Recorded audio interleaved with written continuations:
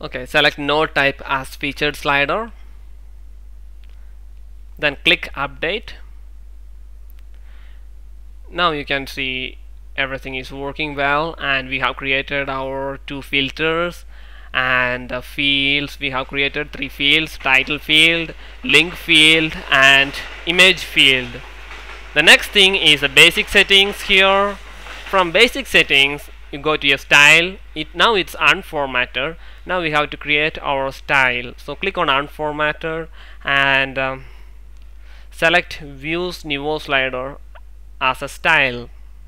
Views Nivo slider, click on views Nivo slider and click update.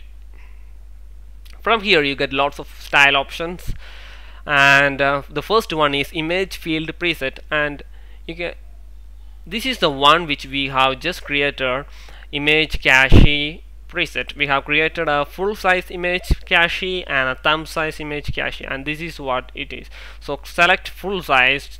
So I want my image to be displayed in a full size, and so that I'm selecting a full size image here. And style, we don't have any style defined, so just leave it default. And effect, this is like, you know, how your image to be animated, like slide up or left or top or fade, fold, lots of options like that. So I just leave it as random so that I can see all the effects, and the animation speed, animation time, the pause time, the directions, the control, lots of things like that. You can set it up by yourself, whatever you like, you know. Click update, and now we have created style. Now we have to create a row style. So from row style, click on fields, then select view Nivo slider, then click update.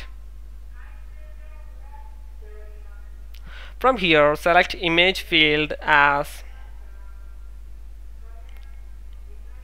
image, title field as title, link field as link, then click update.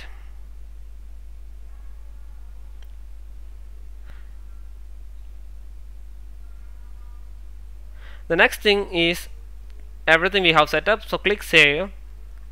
Now we have to create a new block view. So from the left side select block, then click add display.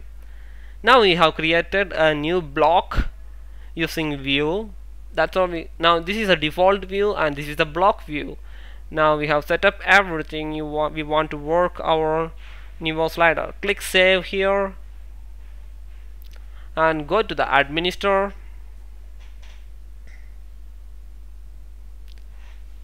blocks, and when you scroll down you can see your new featured slider block has been created. This block has been created by view just now.